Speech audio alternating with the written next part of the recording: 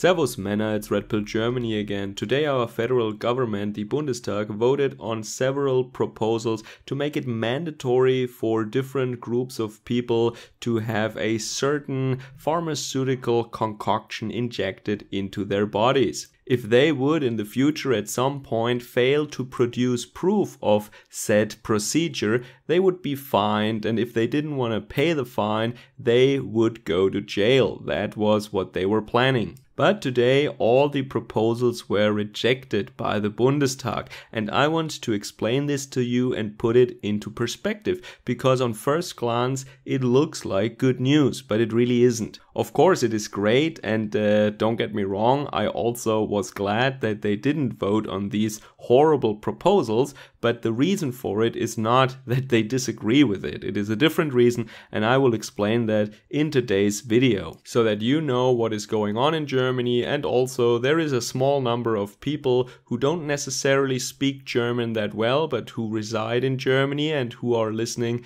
to my podcasts, and maybe for them it is also interesting and useful background information. But first, a big shout out to all my supporters and my subscribers. Thank you so much. You should also check me out on other social media platforms if you haven't done so already. And if you feel like it, you can support me via Patreon or Subscribestar. Okay, let's start with the facts. As always, I have to remind you that our parliament is gigantic. It is the biggest parliament on the globe, only I think second to the Volkskammer or the People's Congress in China. So the Bundestag has over 700 MPs, and that is just the federal parliament. We have state parliaments, 16 state parliaments on top of that, of course, and Germany is a relatively small country. Okay, with this out of the way, just so that you understand the numbers, let's start with the most drastic proposal, and that was in large put forward by the MPs, or by several MPs of the ruling coalition. I said before that the coalition, so the government, they didn't really put out a government proposal because, of course, I said before, they wanted to have insurance in case it all blows up into their faces, and that is what happened now. So now the chancellor can say, hey, well, it wasn't my proposal, it was just self-organized groups of MPs. Anyway, so the most radical proposal was that there would have been a mandate for all people residing in Germany, not just Germans, also the foreigners, all people residing in Germany from the age of 60, and everybody over the age of 18 would have to appear to some kind of mandatory counseling session with some kind of health official that tries to talk them into accepting this pharmaceutical product, which is pretty totalitarian if you ask me. It's like something that the Catholic Church could have come up with in the 15th century or something. Anyway, so the article that I have in front of me right now of the newspaper Die Zeit says that 296 out of 683 MPs voted in favor of it, and 378 voted against this proposal. Then the second proposal was coming from the corner of the conservatives, the CDU-CSU, the fake conservatives, or conservatives in name only. And what they wanted is they wanted some kind of a Vaxx registry, and then, if necessary later, they could vote again for some kind of mandate, for some kind of mandatory jab, then in autumn, for example. And that was also rejected. There were only 172 MPs that voted in favor of that. And then there is a guy from the Liberal Party who also had a multi-party group that suggested that there shouldn't be any Vaxx mandate, and only 85 MPs voted in favor of that. And remember, that was a proposal that said there shouldn't be any general Vaxx mandate. However, it didn't challenge the mandate that we already have in Germany, and that is for workers in the health sector. This is what we have already. And the AfD was the only party that positioned itself clearly against all of these jab mandates, and they also said that this health worker mandate should be cancelled, that should be discontinued ASAP, and of course nobody voted for that either. Well, except for the AfD, I guess. So that means that for the time being, nothing changed.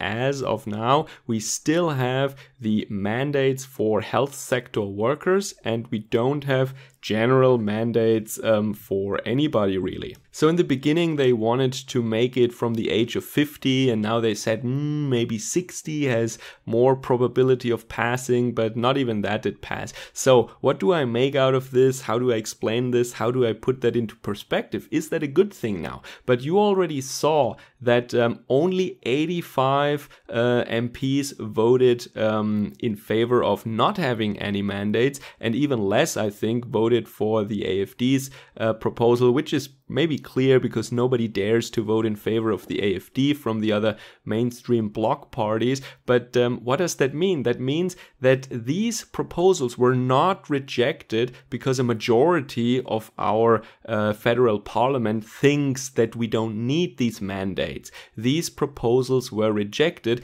because for some people it didn't go far enough, or some people didn't want to agree with the with the ruling majority, with the government, which more or less the first proposal was. And I have to say that the CDU, at least some speakers, I think they said that, well, we don't really know what kind of variants will be around in autumn, so it doesn't make sense to give people something that was developed based on the variant that we had in 2020, and we don't even know what's going to come up.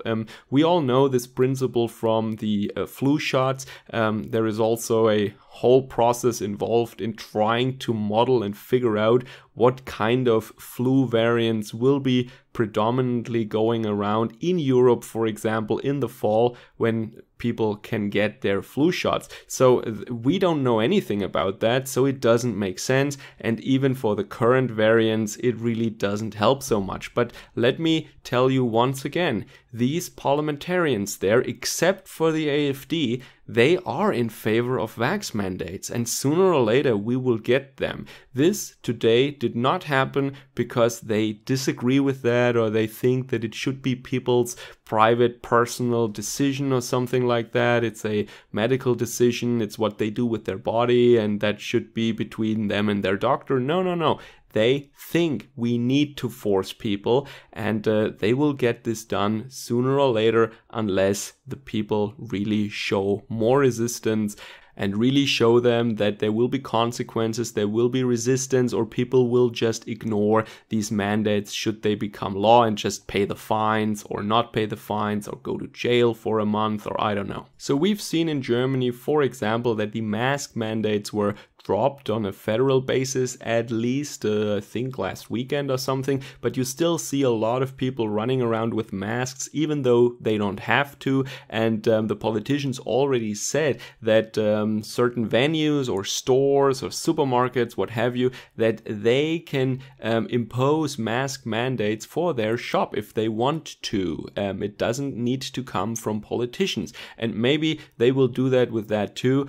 Maybe certain stores or certain venues, they will just require some proof of pharmaceutical products in your blood or in your system, otherwise you cannot enter. That might be the way to go now in Germany for the next time, for the foreseeable future, but I'm sure that they will try to make this mandatory, because in my opinion they clearly have an understanding, they clearly have a deal with the pharmaceutical industry, and they bought all this crap and now they want to get rid of it, and they don't want to dump it, but they want to administer all these doses to the good people of Germany, of course, so that the pharmaceutical industry makes a lot of money also in the future, and they can sell these products that can be produced under ridiculous circumstances that are not up to the standard of the general industry. They do not have to be produced by knowledgeable or trained people, and they don't have to be properly approved, and the companies, they are not liable for any damages, and so on. So this is a gold mine for them. They can just throw everything on the market that they want, and the governments with taxpayers' money pay for it, and that is what they always always wanted, and now they have it. So of course their agents, the politicians, will try to make this possible. They will try to get this through. This is my personal opinion, but they already said so. The health minister of Germany that you can see on all these wonderful pictures, Mr. Lauterbach, he said that he will not give up to fight for this, and this was just one failed attempt, and I will be back, you cannot stop me, like in a weird Saturday morning children's cartoon, like the evil guy at the end of the episode says, you haven't defeated me, I will be back, and then I will, I mean, pretty much he said that he will try again. Alright, so I hope that you are in the know now. For the time being, we don't have any changes when it comes to mandates, to jab mandates here in Germany. We still have the old ones, and as I said, it's not because our parliamentarians, our MPs don't think we need these mandates, it's because of other reasons that it didn't happen this time. But at least it is a little bit of good news for the time being. So long, Servus, Kameraden.